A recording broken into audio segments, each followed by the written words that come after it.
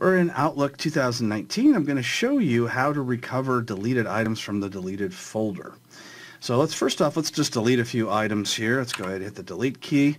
Let's go to our deleted items, and we see those 3 items. Now let's go ahead and select them. We're going to delete them from the deleted folder. So let's go ahead and choose delete. It says this is going to be a permanent deletion. Continue. Yes.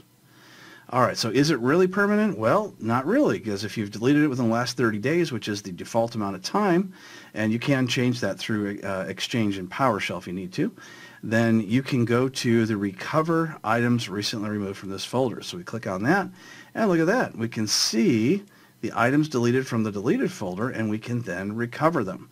So let's go ahead and choose one of those emails and choose to restore the selected item. So let's go ahead and click OK. And we just go back into our deleted items, and there it is back again. So sometimes it takes a few seconds before it will come back, so you just have to be prepared. That's not going to happen immediately within the time when you click the button. However, in this particular case, it happened in about 5 seconds. So we've got our email, and if we want to re-delete that, you can click the delete key once again.